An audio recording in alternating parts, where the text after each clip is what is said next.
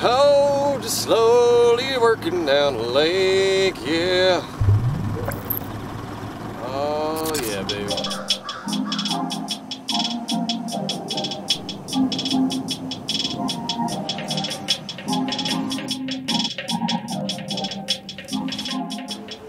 Welcome back to the channel, Fishing Freaks. Oh, you know, it's another good outdoor day, and it is time to take our newfound friend out on its maiden voyage, for me anyway.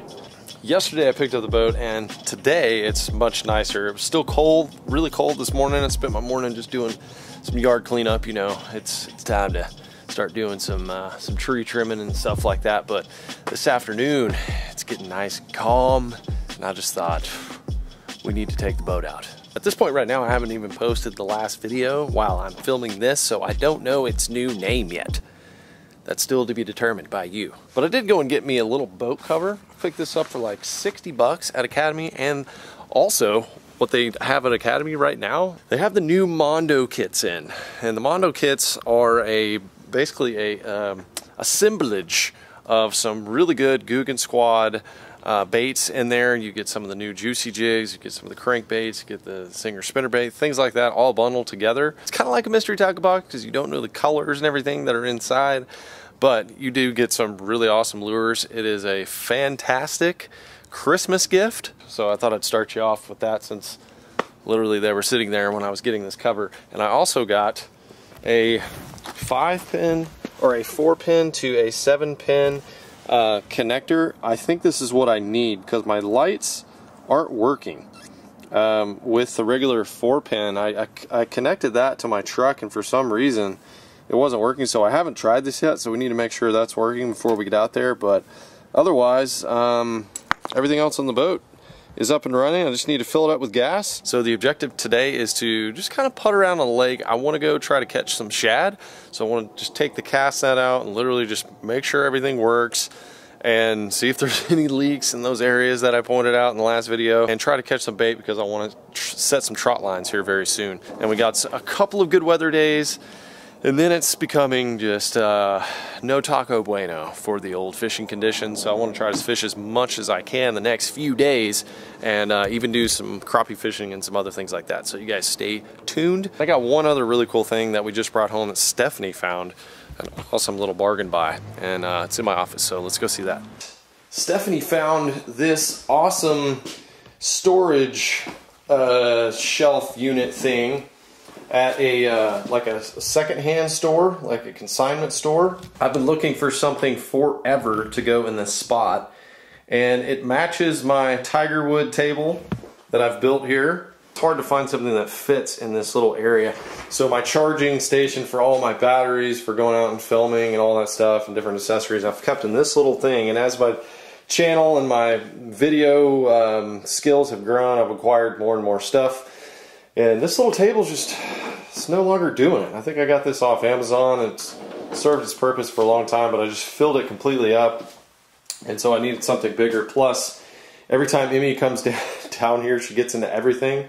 So I wanted something with some doors that she couldn't just come and grab my microphones and batteries and really important things off of. So I thought this was an awesome find. Steph got this for, I think it was 300 bucks. Normally a dresser thing like this, like the ones we were looking at, were like 700 or 800 bucks. Another thing that makes it really cool is it's built out of recycled wood from boats and barns. Thumbs up 100%. Good find, OSG. Only thing I need to do now is just take a bit and just drill a hole in the back side of it. And I'm gonna run my charging station. And all these wires aren't gonna be hanging out like a daggum Megatron device over here. Just looks like Medusa's iPhone just plugged in. If it wasn't for Stephanie, I don't know what I'd do. I would never go out and get any of this stuff. She just finds it. Really good tip for any of you looking for a solid wife. Find you a bargain shopper. It goes a long ways. A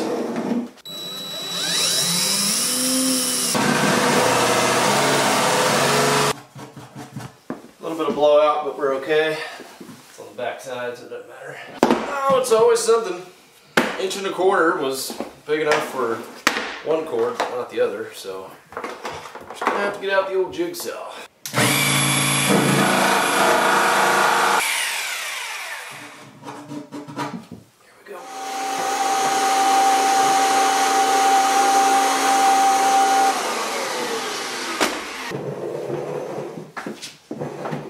Ladies and gentlemen, I give to you organization. Look at the charging station. Inside of there, wabam, getting it done. So all that stuff's hidden now. Amy's not gonna get her little fingers into it. And that's just gonna help me stay organized, because I got a lot of dangles to do and I gotta film them all. Next task, let's make sure the lights are working with my truck and trailer combo. Okay, big flapper open. Let's put this in here. Let's see what this does.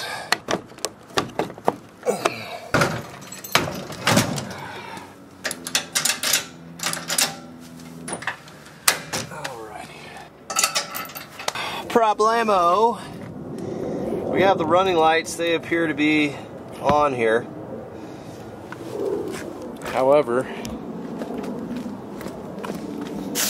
we got no blinky in the back. And this was actually loose. I put that back in and it looks pretty crusty. But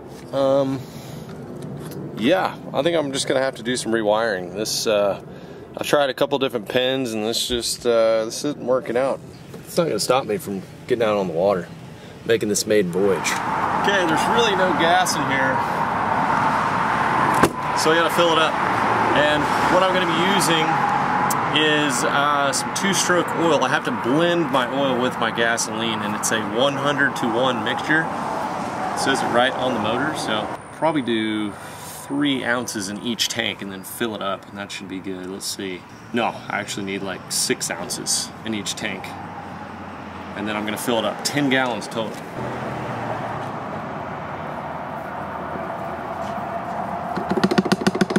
Okay, I made a mistake. That is the max gallon right there. So they're 3.2 gallon tanks. So that cost me $7 to fill up 1 tank. That's definitely my cheapest gas tank fill up ever. I hope that's not gonna mess it up that I put probably double the oil it's supposed to get in there. A little extra lube never hurts, you know.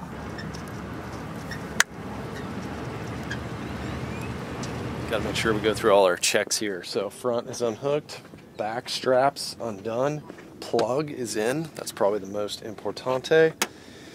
And we'll see if we can get this motor started. That is really one of the most important things we have to accomplish today. Make sure that motor is going to start, run, and go. I mean, it started once when I was picking it up, but it took a lot of cranks.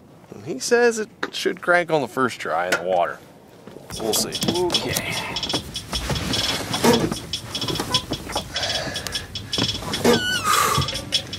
Nice comfy seat here. All right. Got some gas going to it.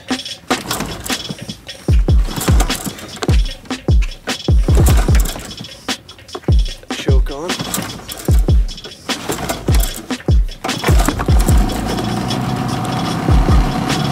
There she goes. Oh, a lot of oil.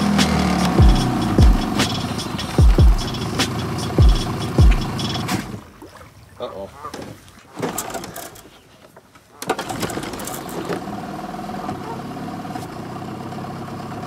Okay. Yeah. I think she's purring good. You just gotta love the smell of two-stroke oil burning in the afternoon. Oh, I'm not kidding y'all. That brings back childhood memories you don't even know. My dad used to take me fishing in his, I want to say it was a 14-foot or 15-foot Terry bass boat. I can't even remember the horsepower it had, but it smelled like this. Just a little two-stroke. Okay, now she's idling good. Sounds good. Peeing real nice. That's the impeller working. Don't think there's enough power to get it off the trailer with the motor.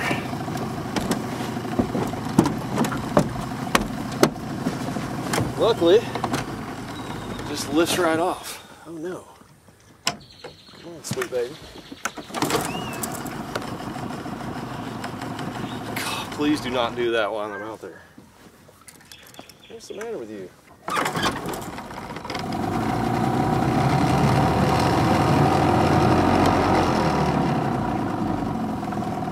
Come on, little baby.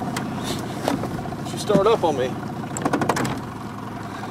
Oh, just slowly working down the lake, yeah. We'll dock up here, park the truck, and then gonna get out to the maiden voyage. Ah, yes. One thing I love about being in this boat is no one knows it's me. I'm out here. Like, normally people recognize my boat and then they see me in it. I've got like a camera on or something and they're like, oh, it's LFG. Yeah, they'll never see me coming now. I can fish all my honey holes. I really don't want to go too far for a minute. I'm trying to get the hang of this engine. And it seems that it wants to idle kind of high. In a low idle, it will shut off. But make no mistake, we are going to rip it as hard as we can. Because that's just what you do when you get a new boat or any vehicle.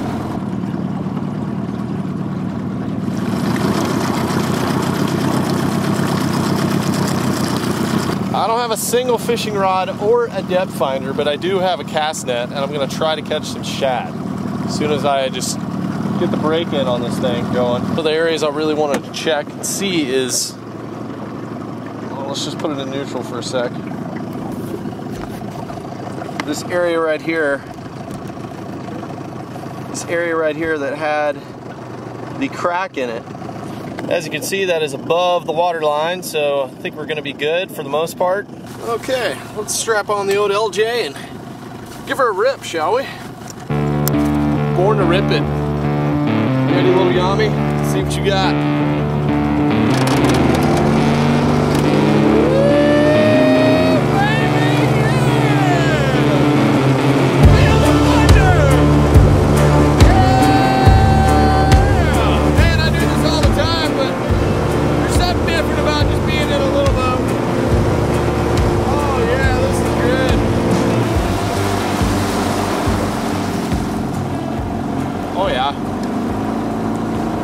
Reminds me of back in Canada.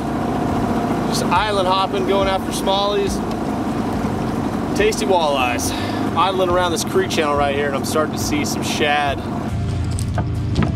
Oh yeah. The old cast net. See if I can cast this thing. Oh my God, that was an embarrassing throw there. Like a total Googan out here. Okay, let's go ahead and get ourselves a little trolling motor test as well while we're looking for some shad. Okay, so cables here. Honestly, the trolling motor bracket for a boat that's been, I don't know, as old as it is, should be so terrible. I can't believe this is the original one. Like, that is so solid. And then should just be able to plug this thing in here. I need to definitely clean up these connections here. Okay, there we go.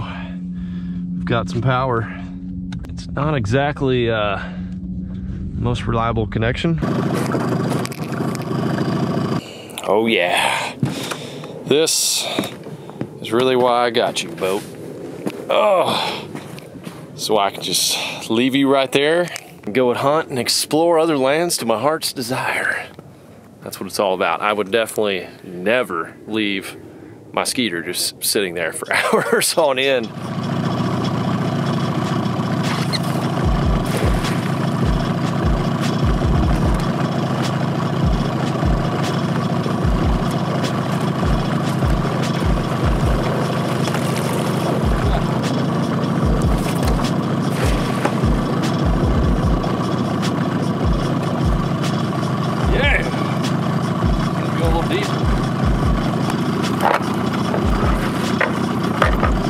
There, ladies and gentlemen, is a threadfin shad.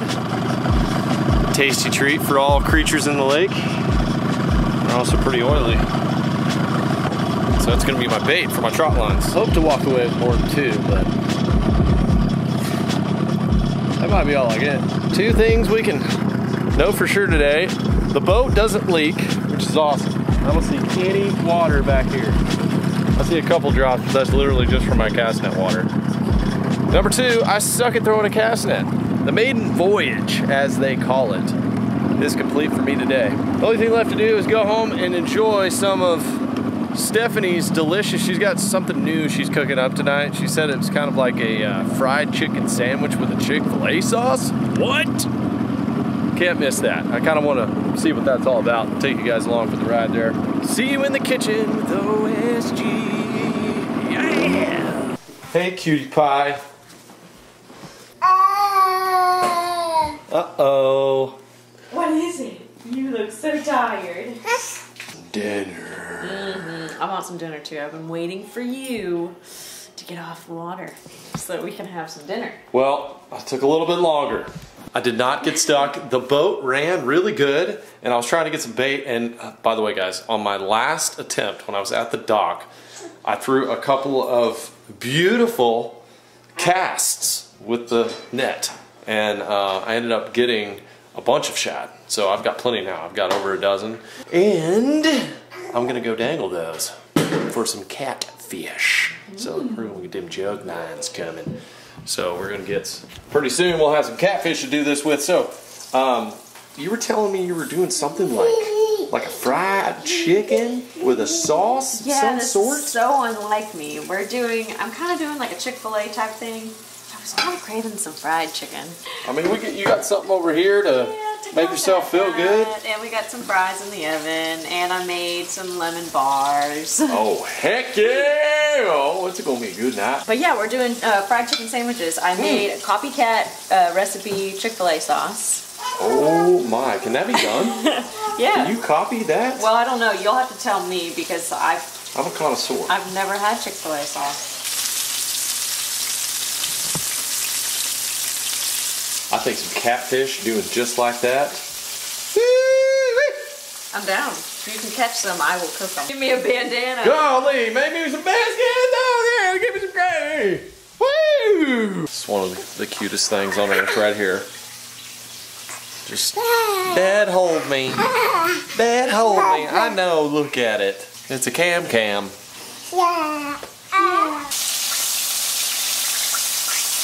crispy chunkies. How does Chick-fil-A do it? Do they put it on the bottom or do they like drizzle it over the top?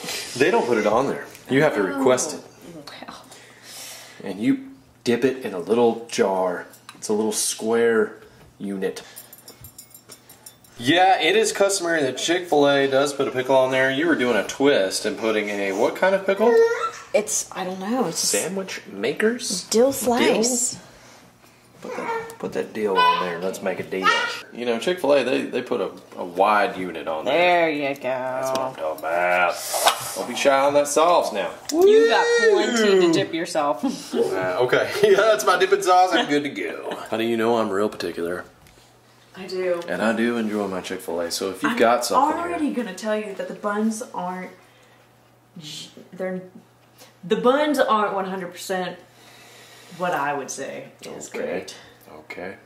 I could make better. Look at that, though. All right, you're saying room for improvement. Let's put a good dab of that sauce on there. Mm. Yeah, right there. I hope I cooked that chicken thoroughly. What do you got on that?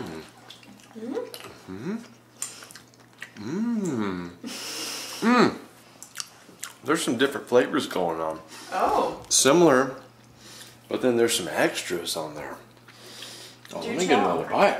There's something in there with some honey mustard. It's working nicely. Gourmet pickle, stepping it up a level. Bun is good.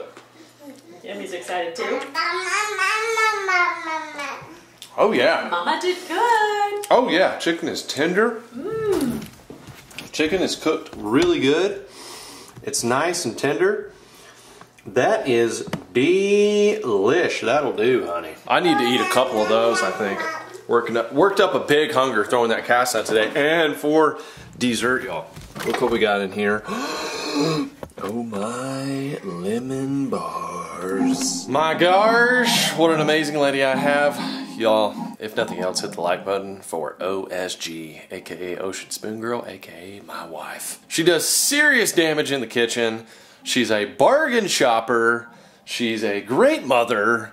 And I love her. She's awesome. The boat, y'all, it worked really, really well. The motor worked really good. That's always a big concern when getting a new boat. So I'm super happy with that.